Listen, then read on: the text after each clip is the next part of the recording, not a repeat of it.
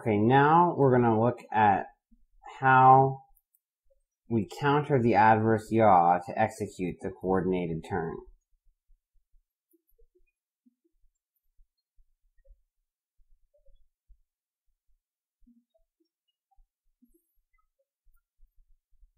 So to maintain the zero side slip, which is the definition of coordinated flight, we need to use the other control surfaces, other than just the ailerons, in order to eliminate the adverse yaw. And the main solution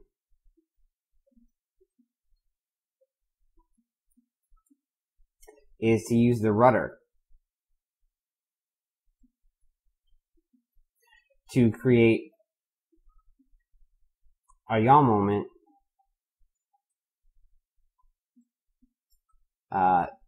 that equal and opposite to the adverse yaw. So if I draw this out, the top-down view of our aircraft, there's a propeller on the front, here are our wings,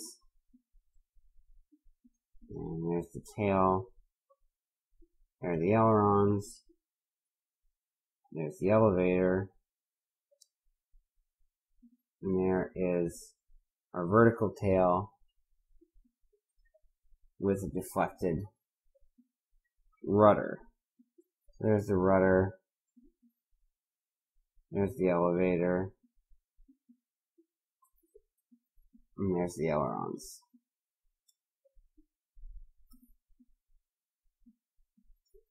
So this is the CG of the aircraft.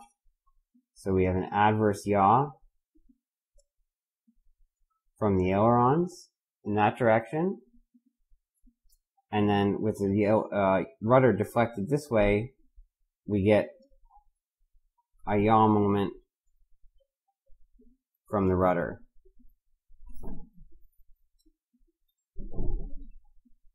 So we see here is the rudder being deflected.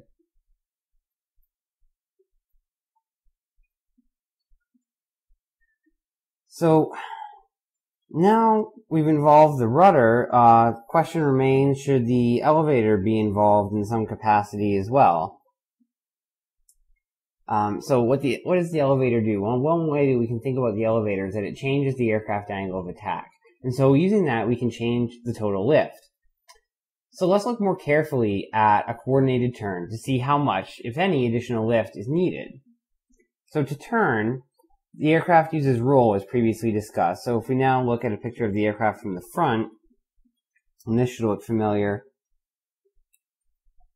from some of the force studies we've done previously,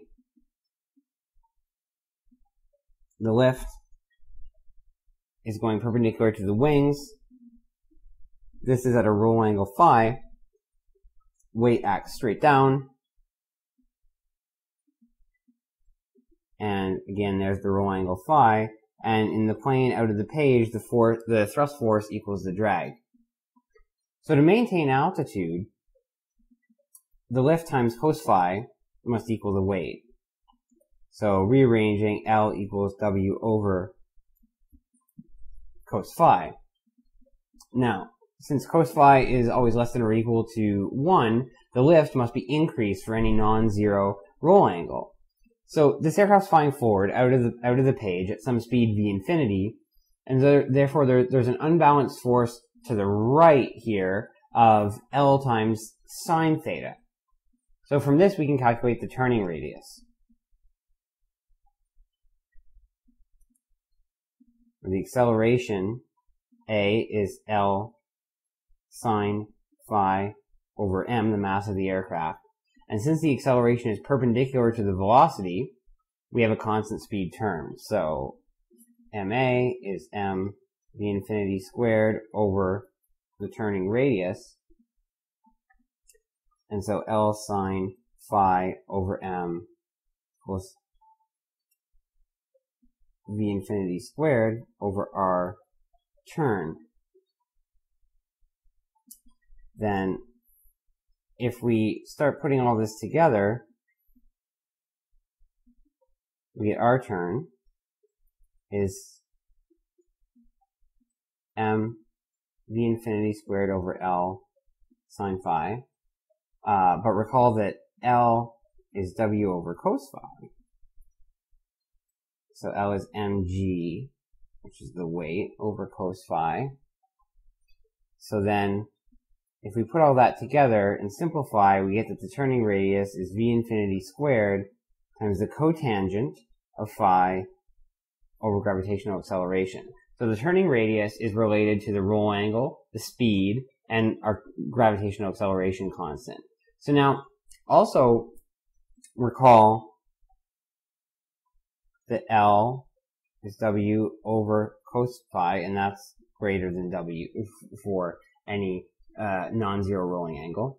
So if the aircraft was trying to fly at the same speed, v infinity, before the turn,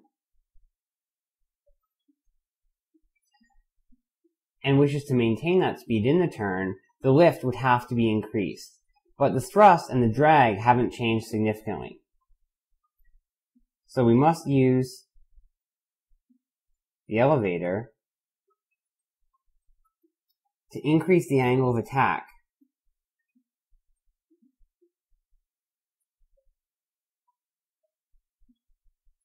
And therefore, the lift coefficient. So the aerodynamic limit on the aircraft turning radius is set by the amount of lift coefficient margin between level flight and the turning angles of attack. This is also something you may see referred to as a load factor, and that'll come up in the fourth year course, Aerodynamics and Performance.